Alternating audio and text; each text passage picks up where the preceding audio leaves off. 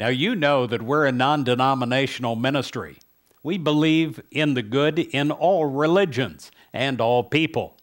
But the one thing that I do teach against is hate. You see more and more ministers and different ministries professing hate. This is so opposite from God that I call it the Antichrist. The Antichrist is not the Christ.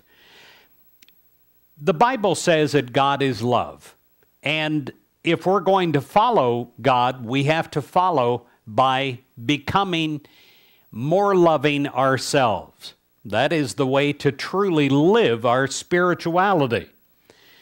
The differences in personalities and preferences are unique traits that need not separate people.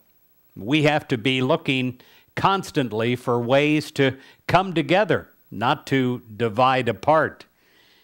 Together, we're part of a huge spiritual family. We share a spiritual and a human bond that unites us with others everywhere.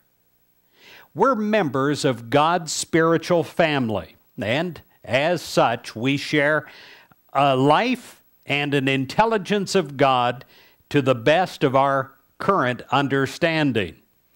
We recognize and we respect the individuality of all people.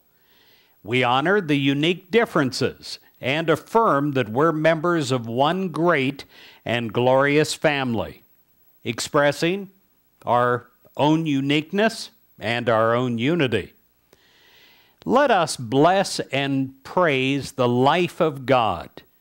And we bless and praise the life of God as it's expressed in each individual. All you have to do is look at your own family. You're all unique, you're all special, and yet you all have unique gifts of God to express in different ways.